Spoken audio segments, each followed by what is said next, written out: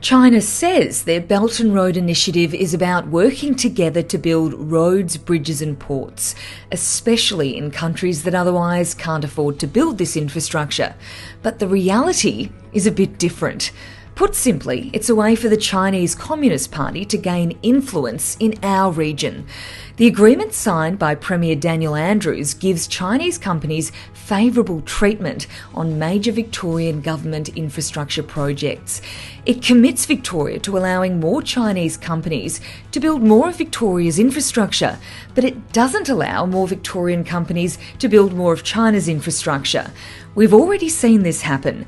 The Metro Tunnel project, the Westgate Tunnel project, level crossing removals and high-capacity trains are all being built by Chinese-owned companies.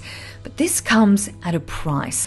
When countries are unable to pay back these Chinese companies, the Chinese government seizes control of the infrastructure. Already, ports in Sri Lanka are under the control of the Chinese Communist Party. It is clear that this road does not go both ways. No Victorian company has received favourable treatment in China the way that Chinese companies have here. It's a bad deal for Victoria.